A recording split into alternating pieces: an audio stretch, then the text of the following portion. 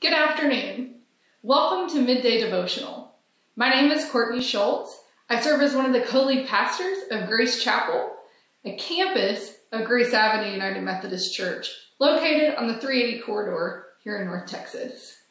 It is so good to be with you today.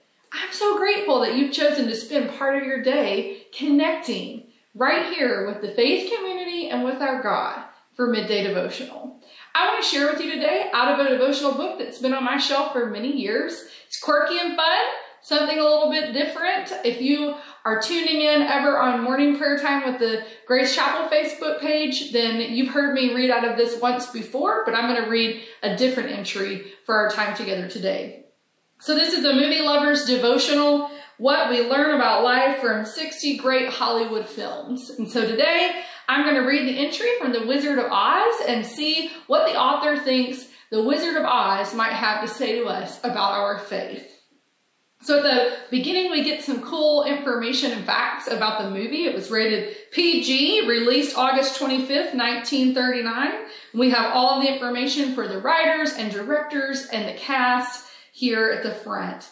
The title of this entry is Unveiling the Truth. And so we're going to get a little recap of the movie, and then the author is going to share with us some thoughts and reflections on how this might inform our faith. Here's what it says.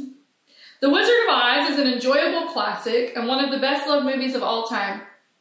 The story follows Dorothy and her dog Toto as a tornado plunks them into a strange land called Oz.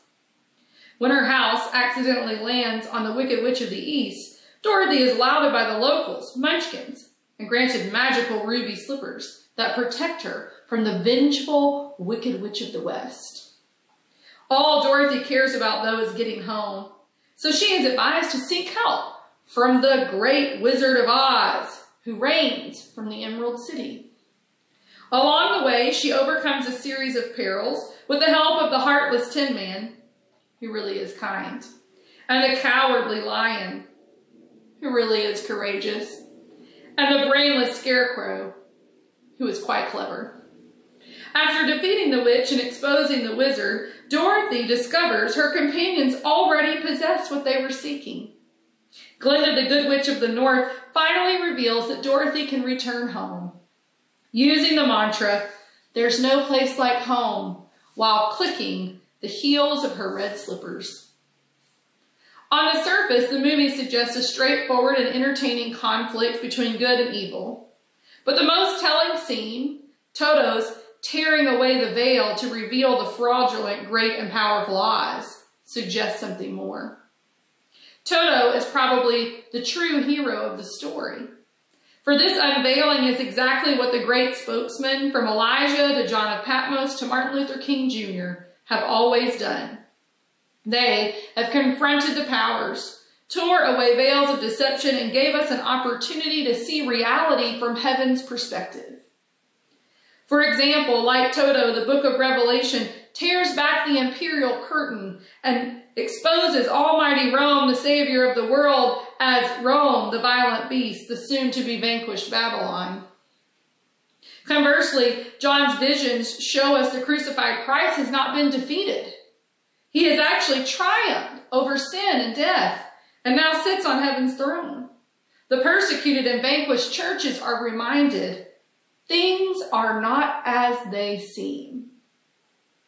Personally, the prophets also allow us to look in the mirror to see who God sees rather than buying into what marketers and accusers or flatterers want us to see. In grace, Jesus sees the true image of God at the core of our hearts. He welcomes our true self, hearts and brains and courage, to come forward on his path of discipleship, grander than any yellow brick road. And then we have this scripture from 2 Corinthians chapter 3, verse 16. Whenever anyone turns to the Lord, the veil is taken away.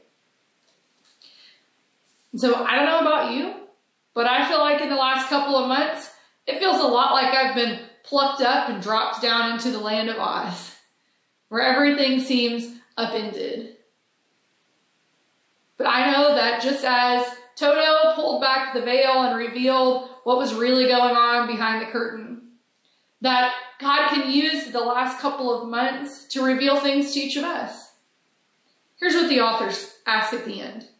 God often tears back the veil to help us see the truth. When was the last time God did this for you? And what truth did God reveal? Friends, what truth is God revealing to you right now?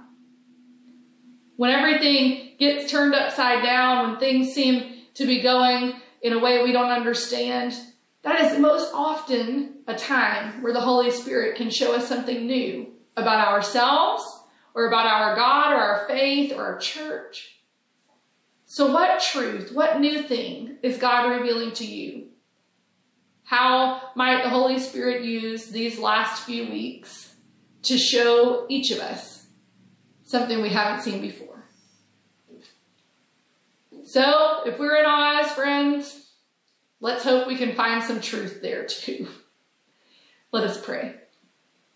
Holy and eternal God, we give thanks that you indeed pull back the veil, that you continue to reveal new truths to us again and again. God, we pray that our hearts might be softened, our eyes might be open to see, and our ears might be willing to hear whatever new truth you are revealing to us now. God, give us courage and peace that we might follow the way you are leading, and help us to point toward your hope for all of those others in the world, that they too might be able to see what truth you're revealing to them. And we give thanks for your love and your grace and your mercy in our lives, and we pray that all we do might honor and glorify you in the world. In the name of Christ we pray. Amen. That's all I have for us today on this midday devotional. We sure hope to see you back again for the next one.